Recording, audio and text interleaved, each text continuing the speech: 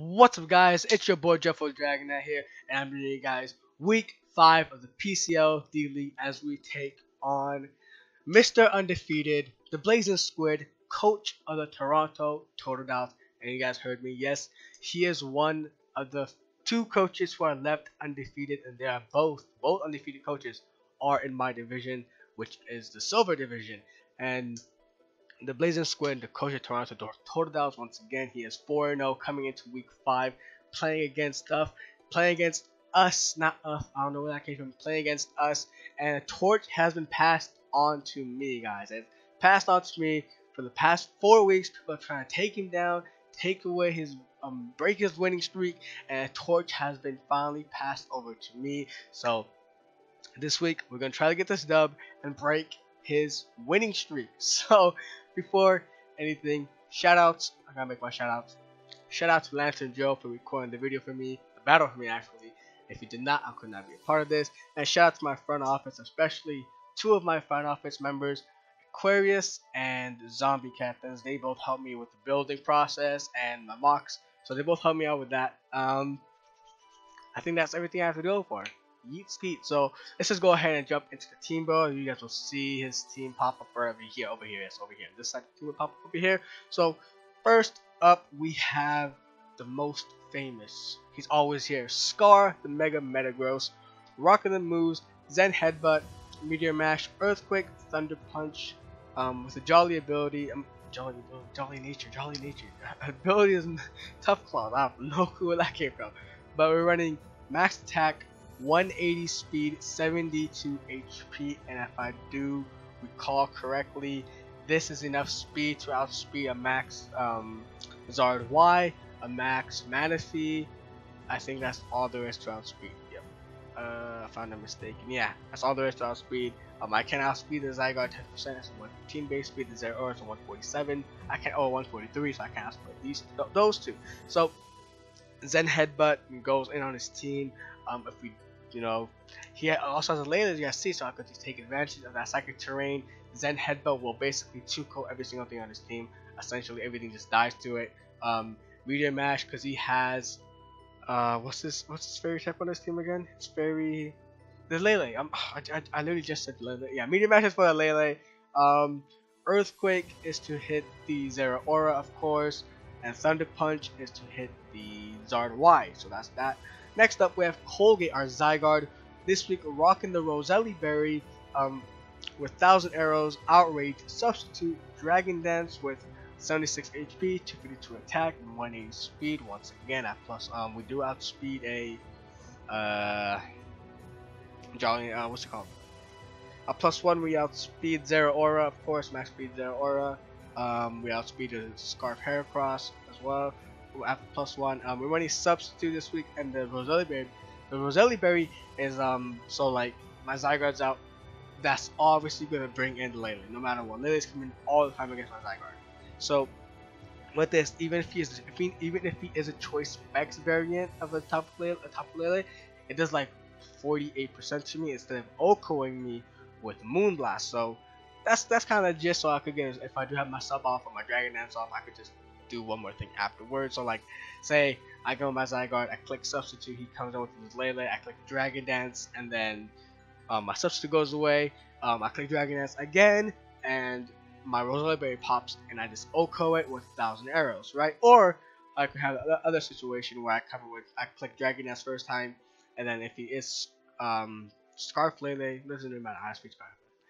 Disregard that, but it doesn't really matter. I have that, so I can take a hit from me no matter what, and I'm Gucci like that. So, and I hope this could put in a lot of work. So next up, we have Nova, our Mew, Rocket Immuniums, the Rocket Moves Psychic, Earth Power, Shadow Ball, Roost, max speed to max attack, max speed, Timber Nature, and 4 HP, just to speed tie with the Zard and speed tie with the Manaphy. Just if we could win those speed ties, the Psychics gonna hurt a lot, very badly. It's gonna hurt so much. Earth Power is there for the Zeraora, of course. Shadow Ball is there for the Lele and the Claydol.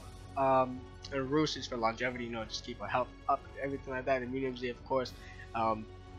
Say the Lele is gone, and I want to get Psychic Terrain back up for Metagross. Let's click pop the Super Genesis Nova, and boom, we got that out there, and Metagross goes house again. And also with that Super Genesis Nova, I'm with the second terrain. He does have a Zygarde, and of course Zygarde has extreme speed, so I can stop that thing from extreme speeding as well. But I don't really see extreme speed coming because he does have a Lele, so you know it's one of those things.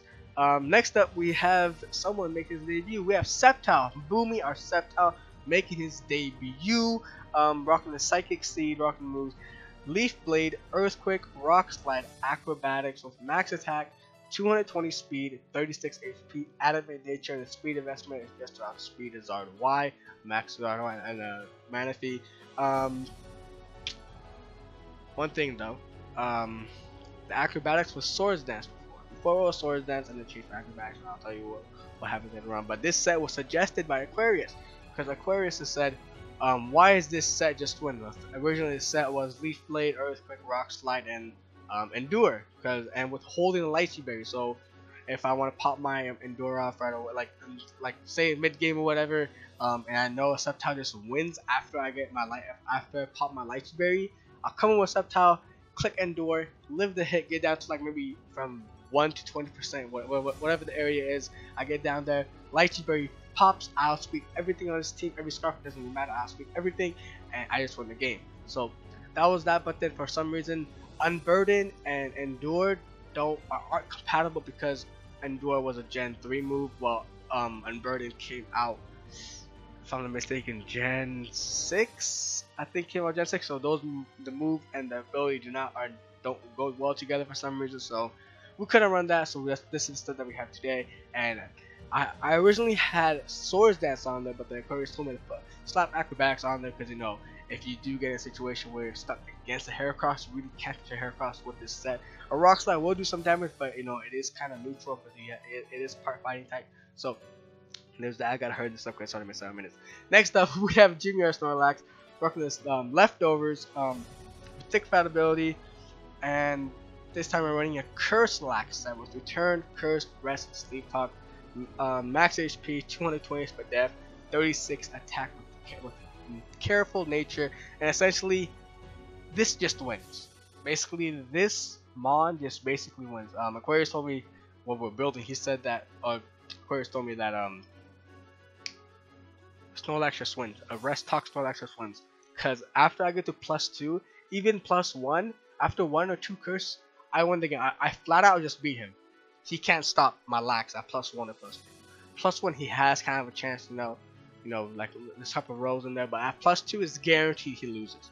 If I get my Lax in I could get a freaking early game, mid game, late game, whatever it is, it comes in and it gets 1 or 2 curses up, and it's game over. It's GG. I won the game. I just won the game, and that's all I don't need any other move. I just need Return. Return is all I need, because he doesn't have a Ghost type, so there is no immunity from Return. So it is what it is.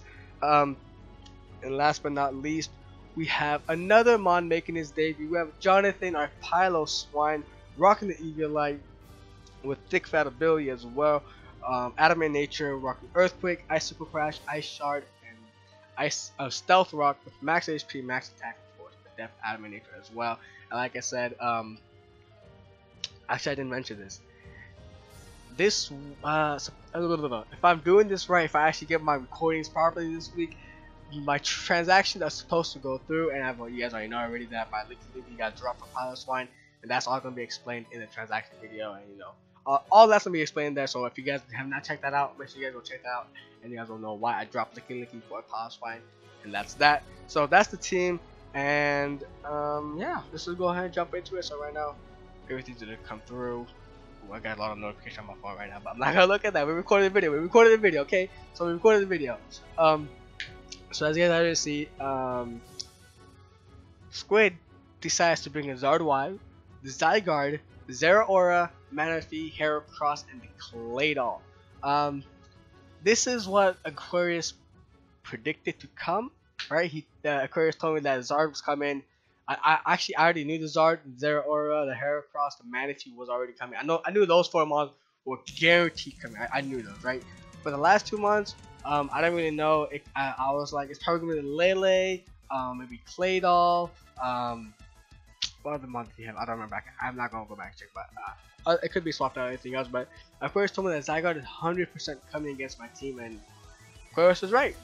Zygarde did come, and Totodile did come because you know, trying to remove rocks on his side, of course, and also it's a tank against me. This is like the only thing that does take hits. A max defensive, bold nature, takes like 40% from an ice punch from Metagross and Zygarde as well. 1,000 arrows does not. I think it barely 2-codes it after like +2. So this was a really good bring on his part as well. So that is what it is, and it's probably have toxic during a toxic spell my mana, things of that sort. If I'm running like Earth Power, Stealth Rocks, Rapid Spin, and Toxic. That's moveset that I'm looking at. So on preview, I'm looking okay. Offensive Zard, Dragon Dance, probably Yachi Berry, it could be Banded, Beast Speed on the Zygarde. Zero Aura is probably the Sugar Berry set, cause you know that's the most common, because you know it only has one weakness. After Sugar Berry, the bulk up it is just a lot of work in. Manaphy, it's Z user, so I'm like okay, it's probably spin like a Tail Glow set with Surf, Ice Beam, and like maybe I don't know, like Energy Ball to hit my Feeny if the Feeny is coming. With probably just like the Water MZ. The Heracross, what I saw in my mocks was a Scarf Moxie Heracross that actually did put a lot of work in. I mocked twice, if I'm not mistaken, and in both those games it picked up 3 kills in both games. So the Scarf Moxie Heracross is very, very scary. That's what I'm scared of. It could also be a Flame Orb Guts set, which is also very scary, but you know it doesn't have the speed to back it up, so that's a little bit more manageable, you know. And like I said, the Kratos set. So look at this thing, I'm like, you know what? In my mocks, I was like, Piloswine is my suicide lead. He comes in, gets rocks, and whatever mods in front of me, I crash Earthquake, and I'm gonna do big damage because I, you know, max attack adamant. Piloswine does do a lot of work in, and it can take a few hits. So I'm like, it doesn't really matter. I'm just gonna go ahead and lead with Piloswine. I hope that the audio is muted this time, so you guys will not hear the actual game thing. So I got y'all. So that's what we go ahead and do. We go ahead and lead off with the Piloswine as we are being challenged by Pokemon Trainer Landward, and he goes off and leads off with his Zard. I knew he was probably going to lead off with Zard because, you know, get the Mega Evolution on, get his ground up, things of that sort. And he, past couple weeks, he's been leading Zard a lot. So I was like, you know, Zard's probably amazing lead. I really don't care. Jonathan's a suicide lead. First turn, I'm like, I'm gonna take like 70% from a Flamethrower. If it's offensive, you know, I'm gonna take a lot of damage. He goes ahead, Magic Balls. I'm like, I'm just gonna throw my Piloswine away, get my rocks up. The droughts come up, and I'm expecting the Flamethrower to do 70% to me, but he clicks Air Slash, and the Air Slash does like 35%. I'm like, whoa, wait, that does why are you running Air Slash?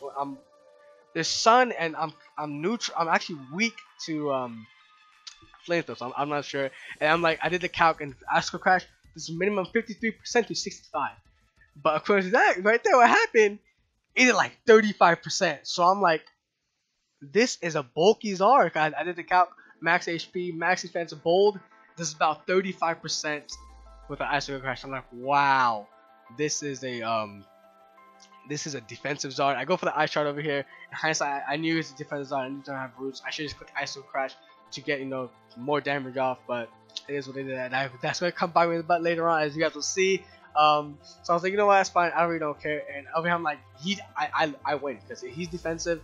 He can't really touch me unless he has a Focus Blast. So I'm gonna start sharing my curses, and Jimmy wins the game. He just does. He literally just does. So that's what I go ahead and do. He's not gonna stay in because, you know, he's defensive.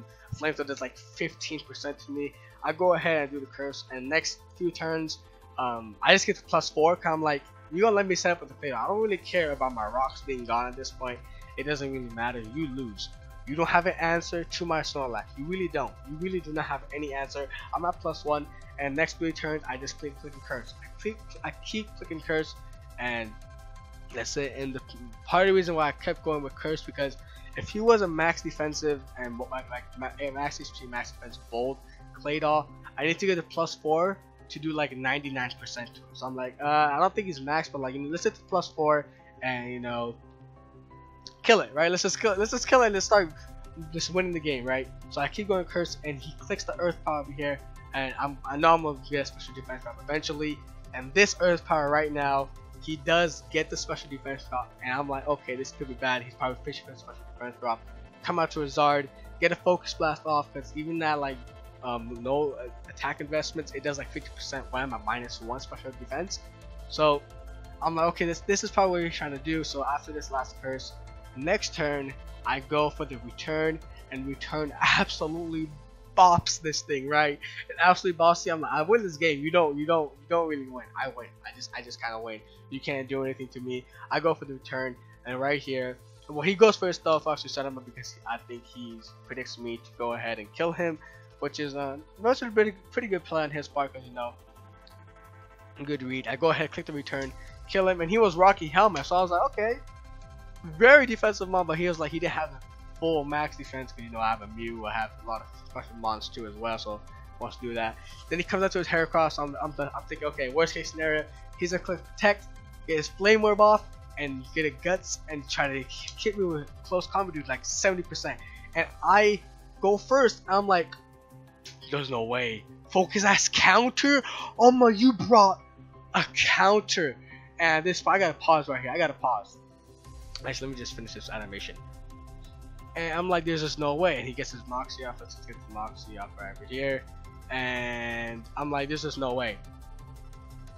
I'm like, there is absolutely no way. Why? I'm like, why did you bring Sash counter Heracross? I'm like, dude, like, why? Why would you bring Sash counter Heracross? I was really mad about it. I was really annoyed. Not mad, but really good prep on his part. No, you know, catch my Zygraph, I feel like 1,000 arrows and try to Oko it. No, he could just counter and obliterate me. So good prep on his part, but it's like, why? Like, why? I know he's a fighting type, but I was like, why would you ever run counter on this thing? Because basically what I was doing with the calc cells, I was like, okay, if he's max attack adamant, flame orb, even if I'm at +4 defense, he still does like 60% to me. So what I was thinking, I was like, okay, he's trying to get the protect off, get the flame orb, click close combat, 60% to me, come up to his Zard, hit the Focus Blast and try to kill me. So on that play, I was like, okay, should I just go for my rest over here to go to full HP, you know, just stall out his thing, and hopefully Sleep Talk does hit the return to go ahead and knock it out afterwards. But this happened, so in hindsight, I probably should have put the rest. I would have revealed this counter and counted on the mistake only had like 8 PP. So I could have just played around that counter and just clicking curse, rest. It could have just been mind games at this point, and I could have got out there and killed once. But with that, Jimmy does pick up a kill, but he dies right away, and I was really upset about this. I was just really mad about it. I'm not gonna lie. Whatever, but I think this turn over here, I just come out into my Mew, if I'm not mistaken. Yeah, I just come out to my Mew. I'm like, it's a free kill, doesn't really matter. I was that kind of story. I took a long time, but I was in shock after this counter. So I just go for the Psychic. He's not gonna save this thing, it doesn't really matter. He just dies next time it comes in. He puts a death body, but he doesn't want to take damage on any other mon coming in, so I understand that play. So we're up 5-4. He takes that out, comes out into a Zero Aura, and at this point I'm like, I'm just gonna pop off my Z, right? I'll pop off my Z as he goes for the Volster. So I'm like, okay, this is a mixed Zero Aura. He gets a crit on my thing, so I'm like, alright, whatever. So I'm like, I just pop off my Z because I know that anything that comes in dies. Anything that comes in to a Z just dies. So that's what I do, is I pop off my Medium Z. 5 weeks and we finally get off my Genesis Supernova, and this animation is so dope, bro. I never seen this before until the game, and I was like, whoa, this is lit so dog. Just look at, let's appreciate this animation. I don't know why it's lagging, but sorry about that. But this, oh, look at the Mew. He has like a big old ball, like, bah, dog. I was like, this thing's dead. This thing is completely dead. But I did the count. He lived, so I did the calc. I'm like, oh, without even investment, it still lives because, you know, it's stupid bulky base 100 mons. I mean, all around, it's bulky, but unfortunately, I do get the speed tie. I do go ahead and pick it up. I think he told me that he went for a Surf or a Z move out here, so it is what it is. And I think over here, I just go ahead and sack off my Mew. Yeah, to a Thunderbolt. I'm like, I don't want to take a Thunderbolt or a Volt Switch or anything. I don't want to initiate too if you guys don't have a Volt Switch. So I just sack off a Mew. I come to my Metagross because I mean my Sceptile, because at this point I'm like, I win the game. I just win the game because I guaranteed Oko a Zard with a Rock Slide. So I just come up to this boy. He does outspeed everything. I go for the Earthquake and he pops off his Shuka. So I'm like, okay, that is what it is. And right here I was thinking like, if I did have the Swords Dance, I could have gone for Swords Dance. But the bad thing is that like, I would have to I wouldn't think I would kill even at +2. Actually, thinking about it, I probably could have killed through the Shuka if I was at +2 attack. If I would have been like a robot, I probably could have. I do go for the Earthquake again, and I was kind of scared if he does go to Zard. I to predict the Earthquake to draw out the Psychic Terrain turns. For some reason, after this Genesis Supernova, that's one turn Psychic Terrain gone. So I was like, I was left at 4, so I'm thinking he's probably trying to do that, but it doesn't really matter.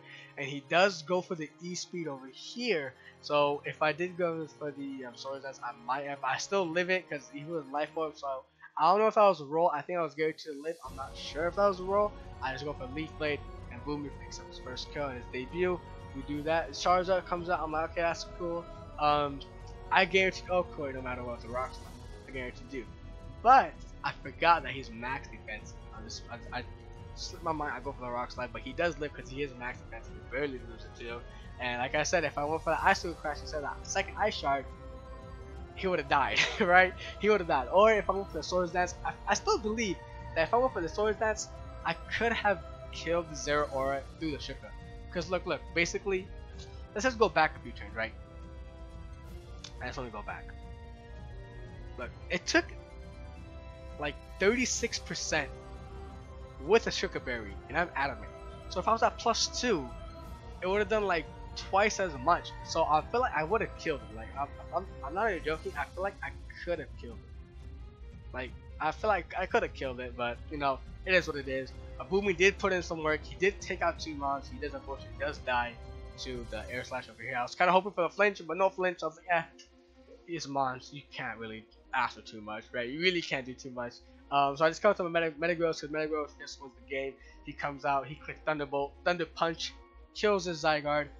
What's left? 0 auras left. 0 auras left. I click Earthquake and that thing dies. I do take a Thunderbolt anyways from it, so I am not too bulky, but you know, he does have really respectable bulk at 110 spark defense. So Scar comes in and cleans up late game. We got Thunder Punch off. He gets out 2-0.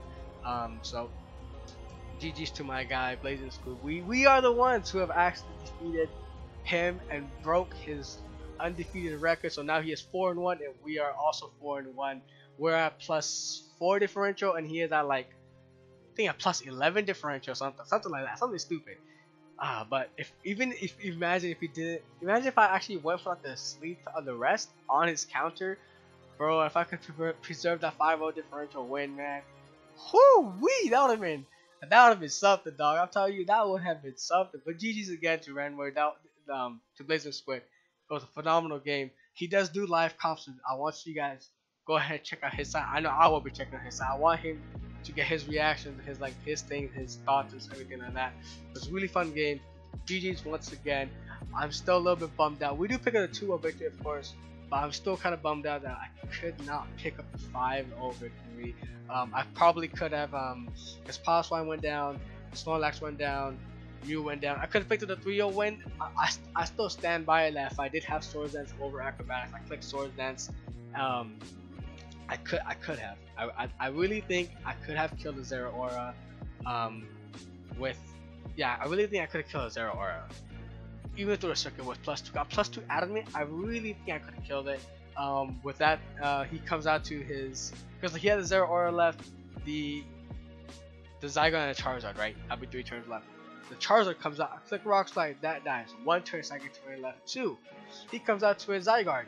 Leaf Blade will kill it at +2. So we could have done that with the Swords Dance, but you know what? I'm not gonna complain. We do pick a 2-0 victory, and we are bouncing back ever since the week 2 loss. We have not turned back. Week 3, week 4, week 5, we have picked up 3 straight W's in a row. Next week we do take on love and his his Atlanta Aerodactyls, and his team is very cute as well. He does have a Dialga. That's gonna be something to prep for. So that's gonna be a good one to watch too. So like I said, make sure you guys go check out his side of the battle. It will, I know I am. It's gonna be fun. It's gonna be fun. I don't know how he stays calm in like battles. Like in this game, when the Snorlax died, I was so upset. I was absolutely, I was fuming, dog. Like I jumped off my bed. Like again, I was like, why? Like that turn two, it took me like the whole 60 seconds to decide. Like the first 45 seconds, I was up walking around. I was like, there's just no way. There's just no way. Yes, Sash counter Heracross, bro. I was like, that's the only way he won. That's the only way he got out there with the -2 loss instead of -5 loss. Like. If it wasn't for that, bro, I would have won 5-0. He knows it too. I would have won 5-0. But enough about that. I'm not going to be too cocky, you know. We gotta stay humble. We gotta stay true to ourselves. I've been dragging this on for too long. So if you guys enjoyed the video, make sure you guys go down below, smash the like button. If you have any comments, suggestions, or concerns, leave them down below, and hit the subscribe button if you're not already. So this is Video Boy, Dreadful Dragonite out. Peace. Later.